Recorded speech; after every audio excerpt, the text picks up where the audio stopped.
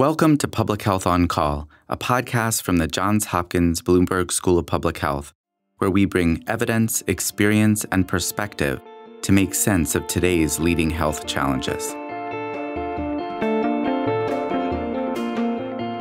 If you have questions or ideas for us, please send an email to publichealthquestion@jhu.edu. That's publichealthquestion@jhu.edu for future podcast episodes.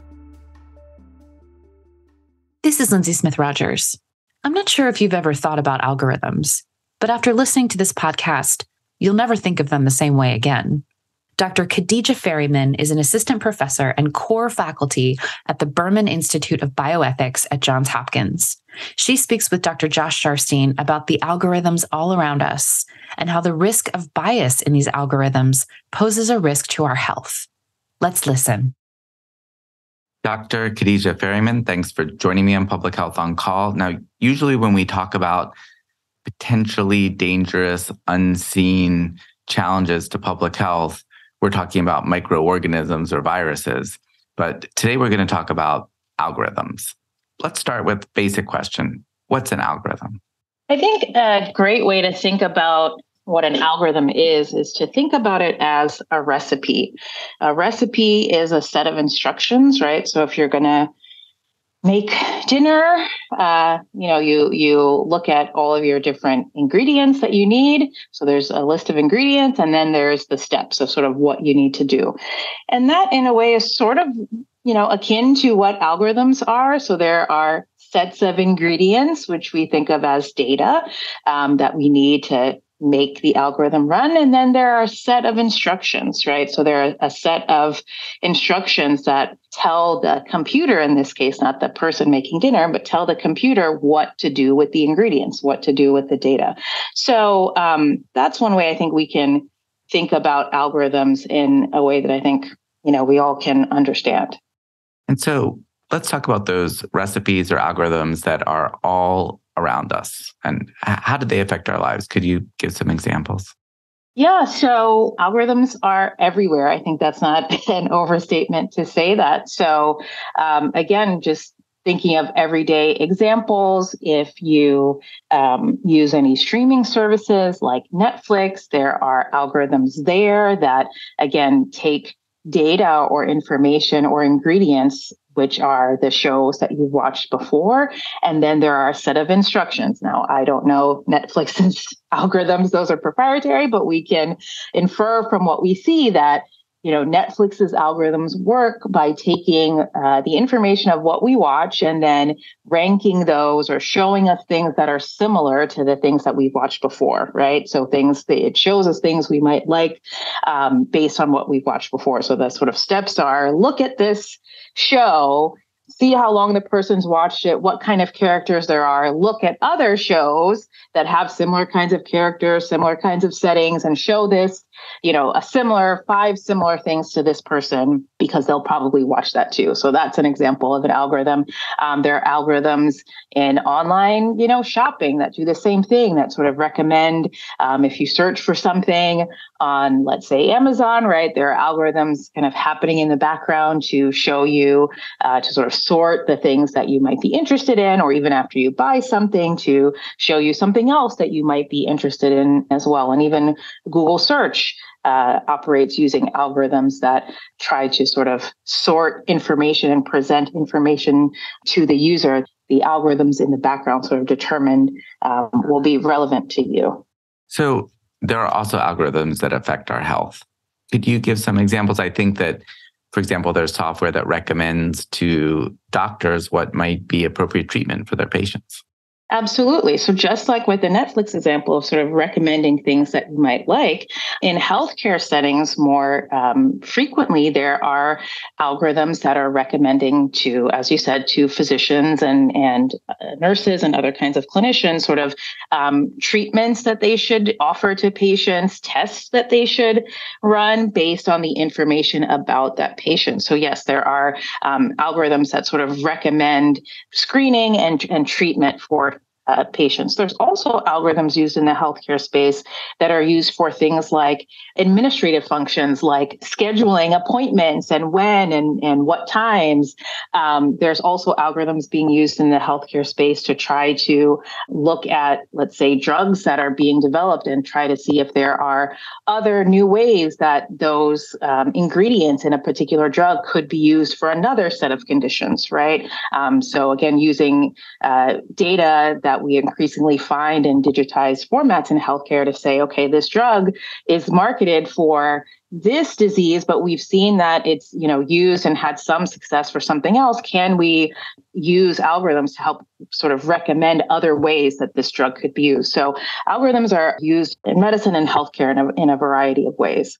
How do algorithms relate to AI, artificial intelligence? So algorithms can be very simple or they can be very complex. So you can have an algorithm that just has, let's say, 3 steps, 3 parts of the recipe, 3 rules to follow, or you can have an algorithm that has hundreds and millions of steps or rules to follow. Or you can also have algorithms where they start with a few rules and then begin to generate some of the rules themselves. And that's where the difference between what we might think of as simple algorithms and artificial intelligence algorithms, how we can think about that difference. Artificial intelligence algorithms are very complex algorithms that include many, many rules, and in some cases can essentially write some of the rules themselves of their programming. I guess this may go without saying, but just like it's kind of hard to know exactly what's in the Netflix model, some of these algorithms and their use in healthcare, it's not exactly clear what all those recipes are, like exactly how the recommendations are being made. Exactly. And I think that's where some of the concern around algorithms in the healthcare space comes up. There's this notion that's used to describe algorithms, not just in healthcare, but algorithms in general, as being black boxed, meaning that we users or people on whom the algorithms are used can't sort of know which pieces of information are being used to make recommendations, how different pieces of information are being weighted, which information is included, which information is excluded. So there's this sort of opacity around how these algorithms work. And so for clinicians, even though some of these algorithms can be very useful, again, in sort of flagging, making recommendations for tests that could be done for a patient or treatment modalities that maybe they haven't considered, right? There's obviously great potential, but there is some concern from clinicians about like, okay, well, where is this recommendation coming from? And how do I know that I can really trust this recommendation? With the consequences a lot more serious than what TV shows will be recommended to you. Right. I mean, depending on how, how much you take your, TV watching seriously, but no, that's the other concern, right? That because we're talking about treatments, because we're talking about screening, if there is less knowledge about these recommendation tools, it's a little bit more concerning in the healthcare space. And even also sort of, I mentioned the administrative uses of algorithms in healthcare. There are ways that algorithms are being used by insurance companies, for example, to make recommendations about who could or could not receive extra healthcare resources, for example, who may be getting sicker in the future. And, that is also of concern outside of the, direct medical practice. There's also domains within healthcare, again, in sort of the health insurance agency, where there's some concern about how these algorithms are working, what kinds of recommendations they are making, what data they're using, what's being included and excluded. And then, in the case of health insurance companies, for example, right, how do users or those subject to those decisions, how much agency do they have in sort of knowing how these decisions sort of came about?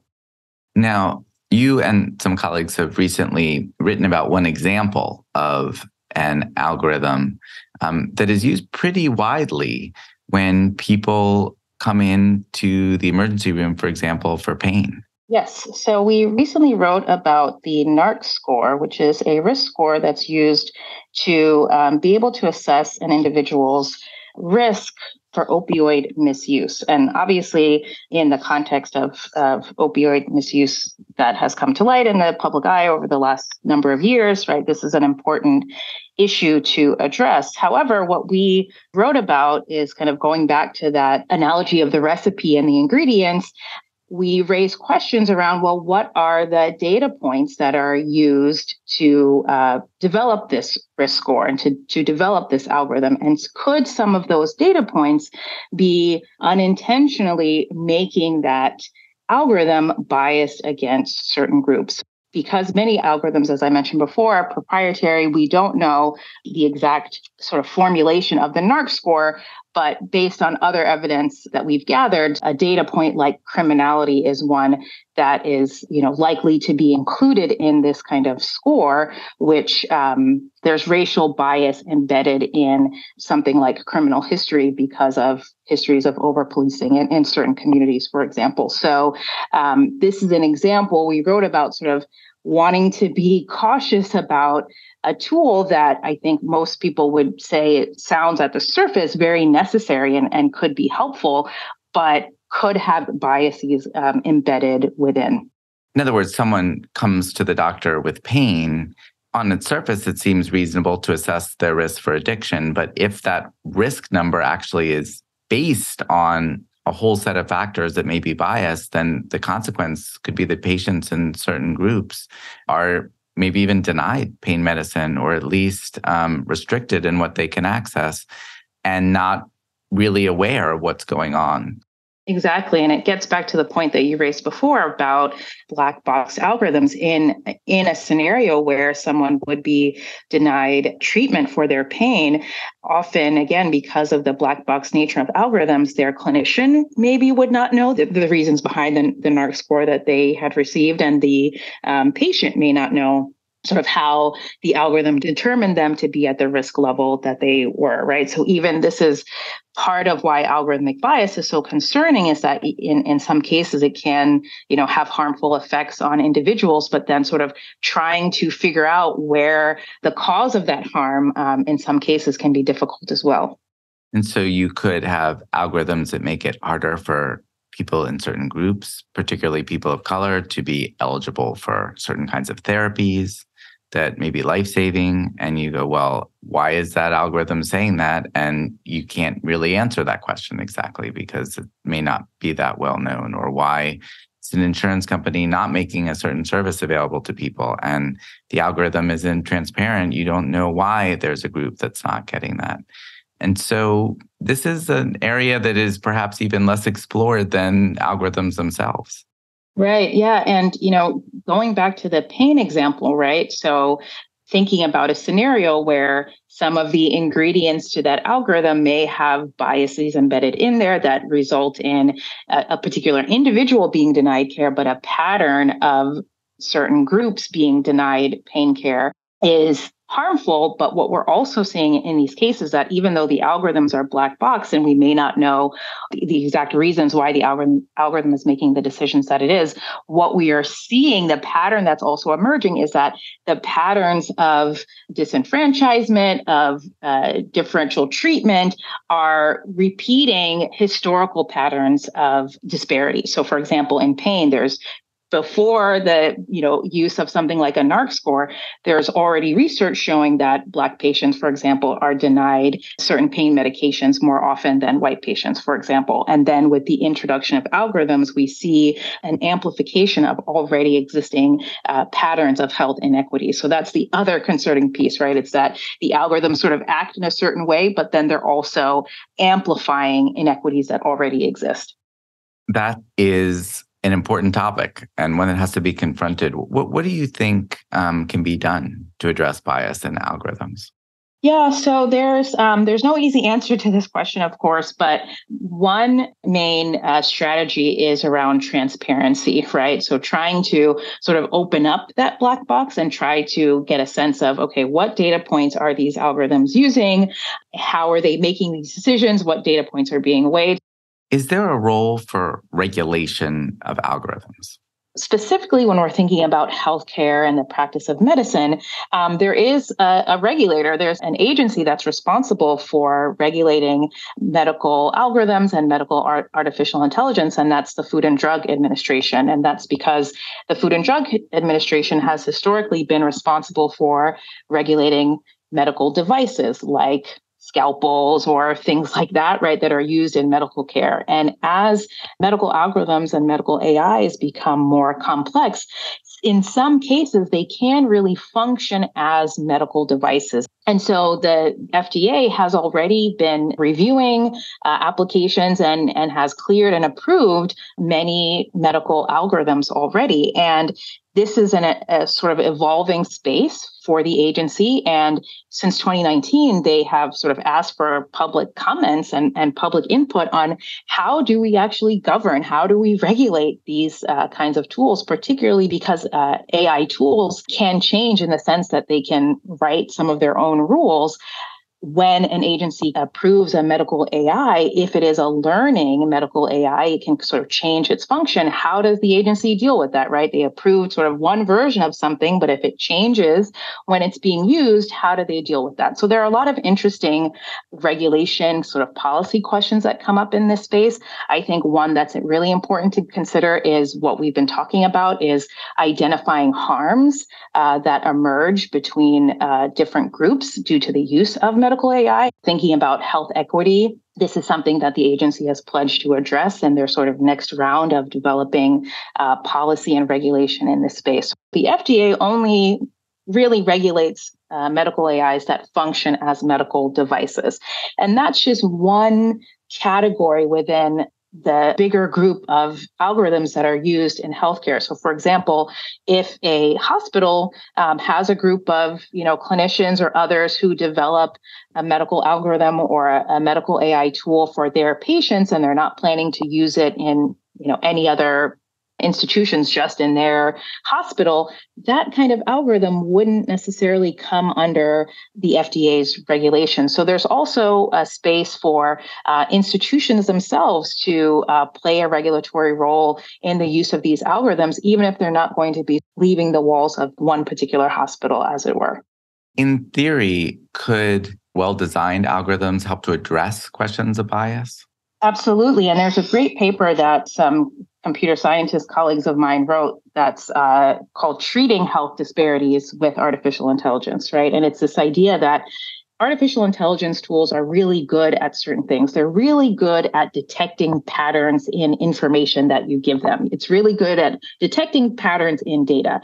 And so what we are seeing now in some of the cases that we've been talking about, algorithms detect patterns like bias, like histories of policing in Black and Brown communities, right? If that's an ingredient in that recipe, the algorithm is really good at identifying that there's a kind of difference in that data and working that into the way it sort of designs its recipe, right? But in that case, those can have harmful outcomes and that can be a bias. But if we know that algorithms are really good and artificial intelligence tools are really good at spotting patterns in data, then we can actually use algorithms to look at the data that we have to say, okay, well, where are these different patterns? Where do we see differences between groups in treatment, in testing, in access to healthcare, right? And we can actually use AI in some cases as sort of like a hypothesis generating tool, right? Or a way to sort of use those tools to look at the biases that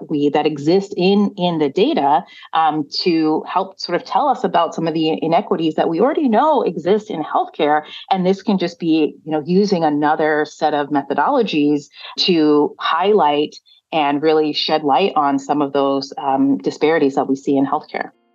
Dr. Ferryman, thank you so much for opening my eyes to many of these issues. I'm sure opening the eyes of many of our listeners too, and really appreciate your work. Thank you so much. Thanks for having me. Public Health on Call is a podcast from the Johns Hopkins Bloomberg School of Public Health, produced by Joshua Sharfstein, Lindsay Smith-Rogers, and Stephanie Desmond. Audio production by J.B. Arbogast, Holly Cardinale, Philip Porter, Spencer Greer, and Matthew Martin, with support from Chip Hickey. Distribution by Nick Moran. Production support from Catherine Ricardo. Social media run by Grace Fernandez and Shian Briscoe. If you have questions or ideas for us, please send an email to publichealthquestion@jhu.edu. That's publichealthquestion@jhu.edu for future podcast episodes. Thank you for listening.